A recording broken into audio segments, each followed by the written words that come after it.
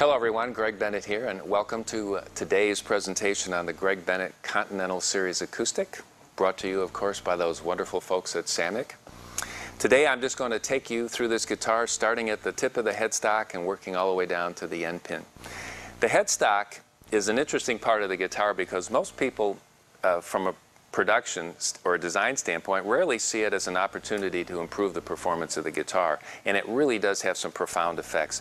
You'll notice on most of our guitars that the headstock is quite a bit smaller, and there's a reason for that. When you reduce the size of the headstock, you actually reduce the resonant surface, and what that means is if there's less headstock up there resonating or vibrating or moving, it's pulling less energy off the string, and by doing that you actually get a string that has a hotter attack, a better sustain, and just generally is more powerful.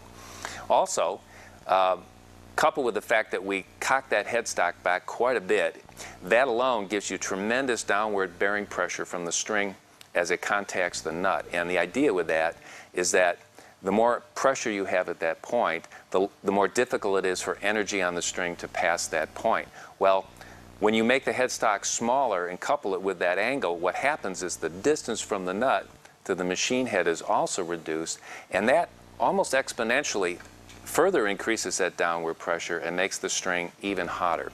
You'll also note that our machine heads converge rather than flare out, and that ensures a nice, reasonably straight string path through the nut, so you don't get that binding effect. And you'll also notice by being smaller, it's lighter, it's just more comfortable, it's not quite as neck heavy. On the machines, I'm really proud of these. We use Grover machine heads, which just are an incredibly professional gear. I think it's a 13 or 14 to 1 ratio. But I also like them because they're very soft to the touch, there's no harsh edges, and just the sort of round, curvy design really plays into the line study for the guitars. You'll also notice that even on the simplest thing like the logo and the signature, we use a laser cut gold foil. There's no decals, there's no silk screening. It just looks really, really rich. And you'll also notice that even on our least expensive guitars, some of which we do in a satin finish, the face of that headstock is always gloss. Okay, moving along down to the neck, the nut is a 1 11/16, which is a real traditional width, and the neck is also an area that can help enhance the performance of the string, because if you think about it, this neck is this sort of structural member that it literally is part of the platform that the string sits on, and if you have a greater rigidity or stiffness to that neck, what that means is that every time you hit the string, the neck isn't acting like a shock absorber, pulling energy off the string. And it's kind of a fine line you walk between enough depth to get that strength, enough mass, and also a nice width that allows you to be accurate with your playing. We use a real traditional fret wire. It's kind of thin like a lot of the vintage guitars, and since the mechanics of an acoustic are so different than an electric, it just feels a lot better based on how people usually play. The neck itself is mahogany, which is again real traditional. It's a great tone wood, but still really, really tough and adds to the structural integrity of the guitar. We use a rosewood fingerboard on this instrument, which rosewood is a really dense, hard wood and also can enhance the performance of the string. And again, from the proximity effect, it's not pulling energy off the string. We use a diamond snowflake inlay, which is really, really traditional, and cap that off with white binding.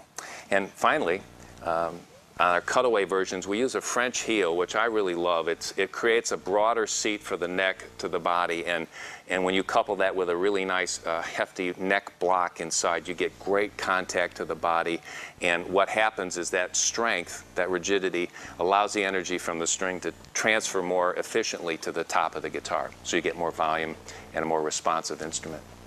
As we get down to the body of the guitar, I want you to know too, I always like to round off the bottom of the fingerboard, and sort of it matches the contour of the sound hole.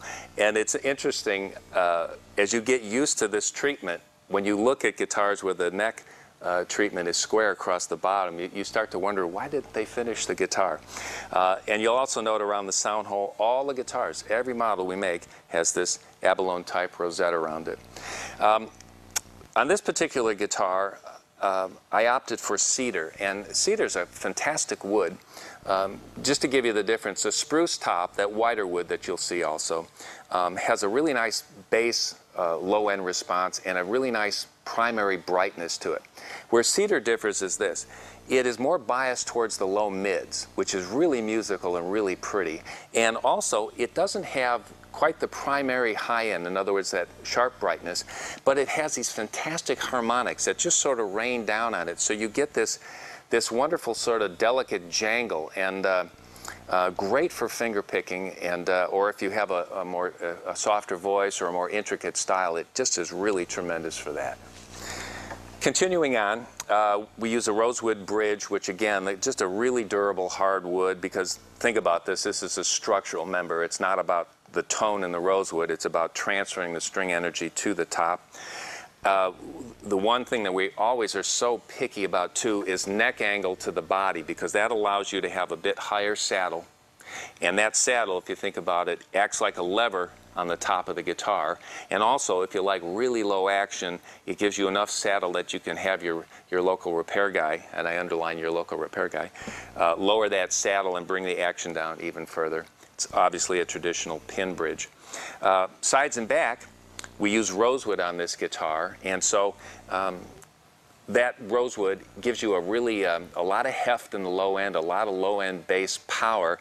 It also has a lot of brightness, but it usually gets so much bass that people aren't aware of what they're actually hearing, and your ears are really subjective. But you get a lot of nice bass, low-end power, very rich sound, and when you couple that with that cedar top, with the low mids, that more delicate articulation and those harmonics, the combination is really just amazing.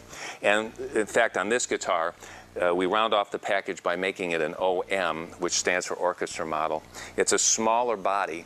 And what happens with these smaller bodies, you do give up, you have to sacrifice a little bit of bass, because again, think about it, the bigger the internal, the size of this cavity, the more bass you're going to produce. But the people that want to have a really clean, well-articulated, really well-defined sound, finger pickers, bluegrass guys with really fast, that play a lot of fast runs, they just love that definition.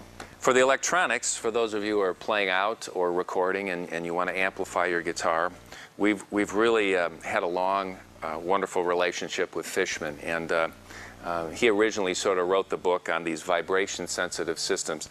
The pickup itself sits under the saddle, right at the heart of the guitar, and the idea is with a vibration pickup that you're literally picking up the vibration of the wood, and we put it in the saddle because it's about the best place to control feedback, which is that sort of uncontrolled howling or loop.